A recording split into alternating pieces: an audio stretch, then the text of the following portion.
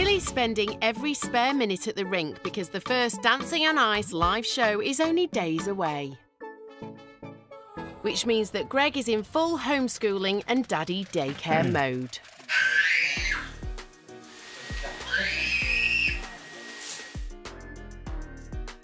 Obviously, Billie's really busy at the moment, so I have to be a lot more hands-on. Nelly is absolutely good as gold, honestly. She gets on, does her work, but Arthur, he's like a free-nager. Nelly!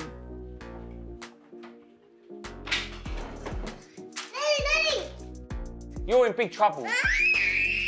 No more getting this chair and getting stuff out of the fridge.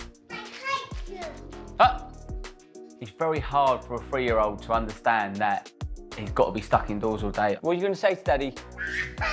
What are you going to say? Are you going to say sorry? Just say sorry and we can move on. Sorry! Come here, come here. Not sure that was the apology Greg was after.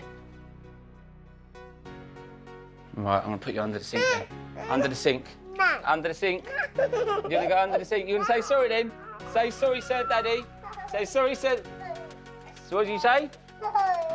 Sorry, sir, Daddy. Good boy. Right, we're going to get on now, yeah? Otherwise you're going under the tap. Well, what can I say? Sometimes you've got to think outside the box. I'm definitely not going to tell Billie about this one. And we're going to be good now, because otherwise what happens? You go under the tap. No, Tantrum.